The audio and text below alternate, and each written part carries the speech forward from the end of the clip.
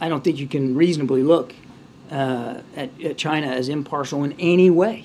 They haven't condemned this this invasion. They haven't stopped buying Russian oil and Russian energy.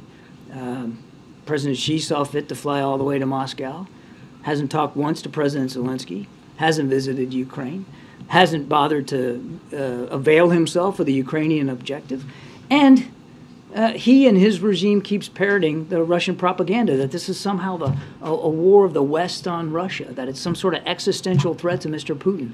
That's just a bunch of malarkey. Ukraine posed no threat to anybody, let alone Russia.